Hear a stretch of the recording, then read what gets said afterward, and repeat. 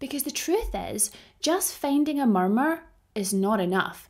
That murmur is sandwiched between two heart sounds, and the examiners will absolutely expect you to comment on those heart sounds as it pertains to your differentials of the murmur. So in this video, I'm going to give you a way to visualize the heart sounds in your mind at the bedside, and we're going to be using the example of mitral stenosis and aortic stenosis as we go through. Okay, so picture this. We have the heart, which has chambers and valves. And the valves are really just like little doors that open and close to allow blood to move around the chambers.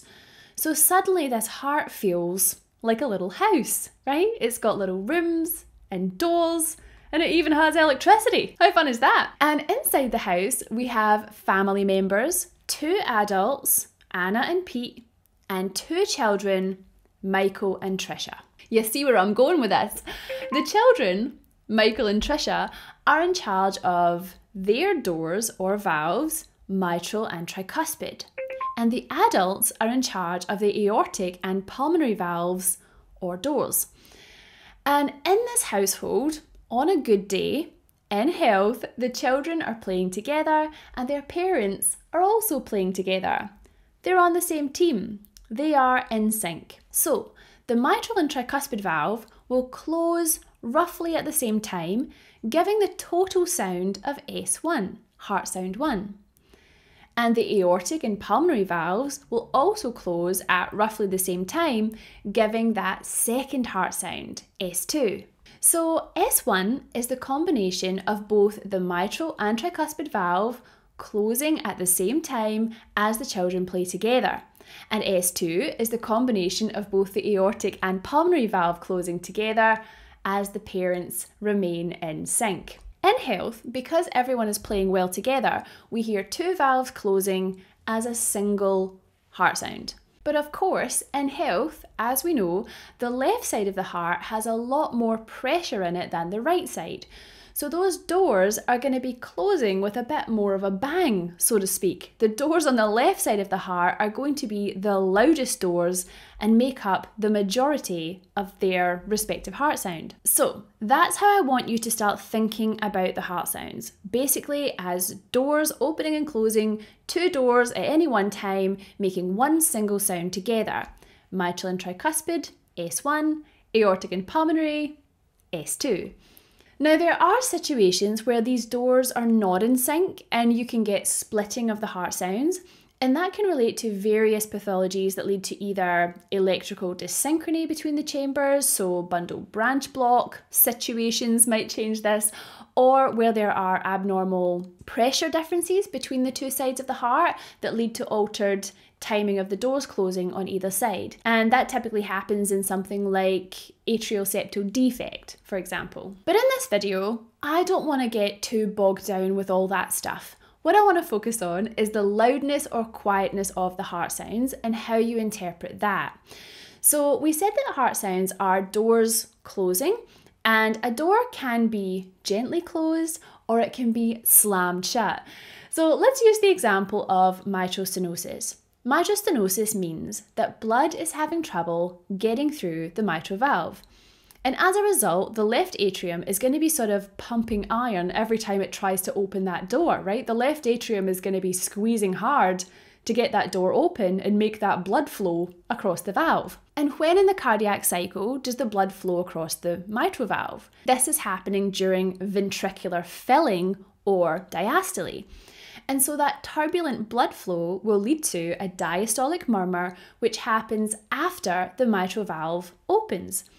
And it might take some effort to open that door, and so you might also hear an opening snap. Once the door is open though, then you'll hear that diastolic murmur all the way until the door is closed, all the way until that S1 heart sound. And the loudness of S1 is important here. In earlier stages of mitral stenosis, the door will be forced open, but then it's quite open, right? It's fairly ajar, and so when it comes to closing, it'll be slammed shut. But later, in very severe mitral stenosis, we might find that the door doesn't open very much at all, so then when it closes, it can be quite quiet. And so that will affect the loudness of that first heart sound of S1. And of course, other signs of severity of mitral stenosis would be evidence of congestive cardiac failure. And of course, that's not the only thing that can affect S1. S1 could be loud due to a mechanical mitral valve, for example. Now, that's not going to sound like an organic heart sound. That's going to have its own little clicky metallic sound. But it's still a type of door that's being open and closed around that S1 sort of placement in the cardiac cycle. So we just covered the example of mitral stenosis, but now I want to contrast this with aortic stenosis. When reading the clinical skills books, it seems that aortic stenosis doesn't really give that slam door effect. I guess that's because there's a difference between the mitral valve when it comes to how that door is actually closed, right? Using that pressure in the left ventricle is part of how it closes. Whereas the aortic valve is more like a little cup of blood, right? It's stopping that blood from refluxing back into the heart as the left ventricular pressure falls. Mild to moderate aortic stenosis is probably not going to give you a big massive slamming of the aortic valve, right? And so S2 will sound like it normally would.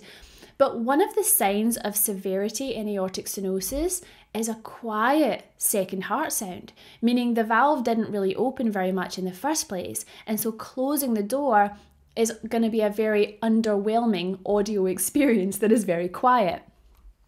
Now, of course, there is so much more to teach and learn when it comes to these heart sounds. This is not a comprehensive tutorial on all the ways that the heart sounds can be abnormal, but the goal today is to enable you to actually connect with what you are listening to when you hear S1 and you hear S2.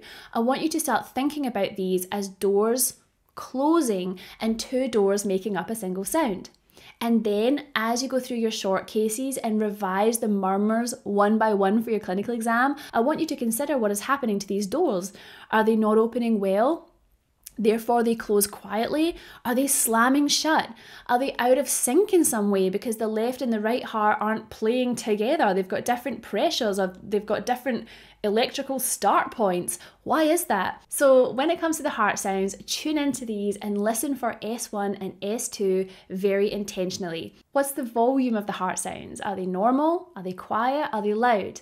Are they split? So the two sounds that make up one heart sounds are actually separated or out of sync. And how does that connect to the murmur or the other clinical signs that you're finding in this patient? So no doubt we'll be coming back to those heart sounds again when we cover the murmurs themselves, but I really hope this helps you to feel more connected to the clinical signs as you detect them at the bedside. And if you are studying for your clinical exam, you are going to love this video. Thank you so much for joining me, and I'll see you again next time. Bye!